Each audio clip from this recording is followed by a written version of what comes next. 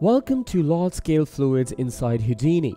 In this set of videos, we will take a look at how we can create large-scale fluid simulations using Houdini's flip solver. Getting the scale perfect in a large-scale fluid sim can be a challenging task.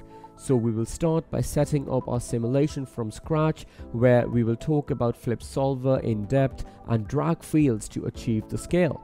We will follow this up by generating our whitewater particles including foam and spray, where we will take an in-depth look at various whitewater parameters such as density control, erosion and repellents.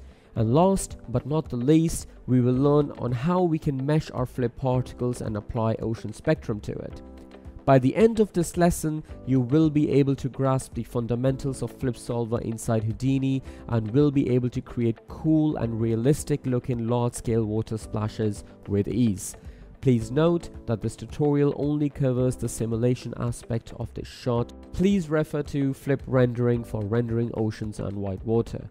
My name's Ari, and without further delay, let's get started.